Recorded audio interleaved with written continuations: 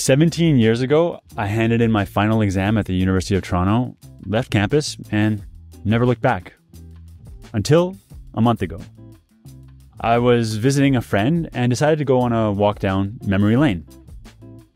I went by the athletic center where I would play basketball or work out nearly every day, by the penthouse, our top floor apartment, where my two roommates and I would have competitions on who could catch the most mice, and just along all the paths that I used to race along from class to class, slipping and sliding and sloshing in Toronto's nasty, disgusting winters.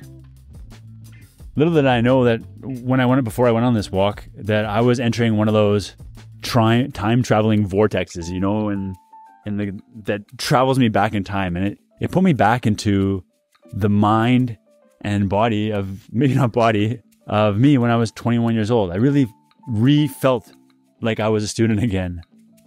It was amazing. It was a huge wash of nostalgia, like just amazingly emotional.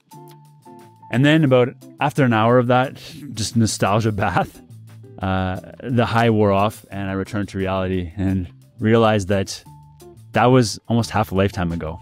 And then I started fantasizing about traveling back to watch some NFL games with my friends, to play some pickup basketball, to sit in microeconomics class with Brian, ogling the cute microeconomics professor who, come to think of it, was younger than I am now. Yikes. But the thing is that if I could go back and relive those moments just for a little bit, I would savor them like that last scoop of Dairy Queen Blizzard that I would eat before traveling back to Geneva, Switzerland, where there is no Dairy Queen. Just suck every little last bite of it. A 10 out of 10 pleasurable moment. My question is, did I enjoy it that much, those moments back then, that much when I was 21? Well, I'm not going to lie, and I did enjoy them quite a lot. I've always been a pretty good-natured guy, but certainly not 10 out of 10. And why is that?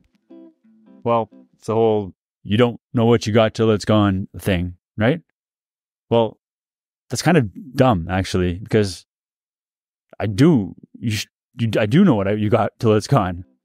16 years from now or 17 years from now, when I return to here in Kitsilano and maybe take a similar walk down memory lane, I know exactly what it is that I'm going to be super nostalgic about. I'm going to be nostalgic about playing volleyball with my friends, about going to the playground with my 1 and 3 year old boys and playing with them and making sure that they don't fall off of something and hurt themselves, about going way over there to the calisthenics area and being able to do all sorts of crazy moves and dunk a basketball.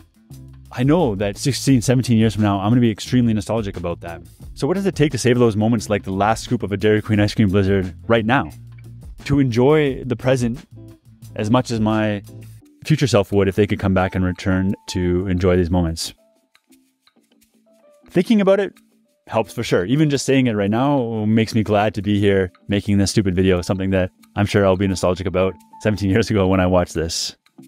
But I don't want to have to rely on some gratitude journal prompt or some waking up app guidance, right? I want to make it hardwired into my brain to just know, to feel it, the enjoyment all the time. So how do I, so to speak, strap my 17-year-old older self or 9-year-old self to my shoulder, that little angel to whisper on my ear, "Hey Chris, I'm super jealous. Enjoy this while it lasts." Well, step one, I think, is to give it a silly name. Unique names give fluffy concepts an identity, and they make them seem real, concrete, and they make it actionable and something that you can work towards. So in my case, I call this concept of enjoying present moments that you're going to be nostalgic about later, prostalgia, pre-nostalgia, prostalgia.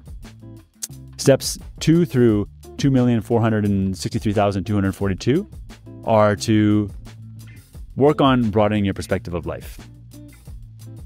To zoom out on your sort of temporal timeline, kind of like zooming out to view, to edit a movie and see the whole thing at once, so that you can appreciate more clearly what matters, what doesn't, and what is worth savoring. So how do you beef up these zoom out muscles? Well, training to regularly zoom in and out until it becomes second nature. My training regimen is to write letters to my future self every month and every year, to read those letters, to occasionally look back on the daily logs that I do day in and day out, I've been doing for 9 straight years, and to do weekly, monthly, and yearly reviews.